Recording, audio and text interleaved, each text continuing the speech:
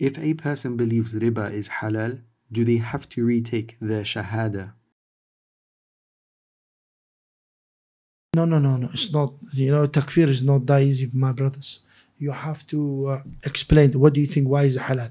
Do you know now in Egypt, the one they call themselves Shafi'i, and these are Sufi Ash'aris, in Egypt, they believe now, they come, like Khalid Jundi, and those they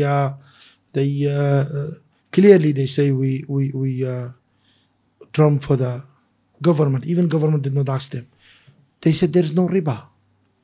There's no such thing as riba. You understand? There's no such thing as riba, haram. Khalas, gone. Everything is halal.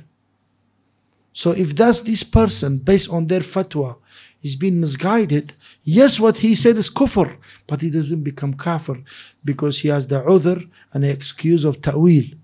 He's been misguided by big guy with a turban and beard or no beard. They don't keep it, these people.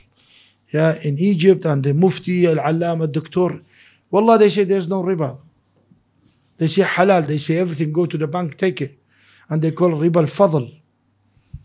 They say there's only riba nasi'ah. Nasi'ah is that when I give you some money, they say go for 6 months, £10,000.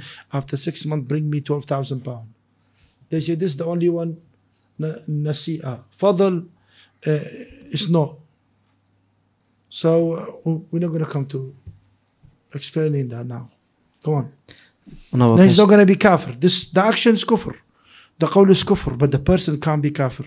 Because it's different between when you explain the ruling and you implement it on someone. When you implement it on someone else, you have to look at the condition of that person. Barakallahu fikum.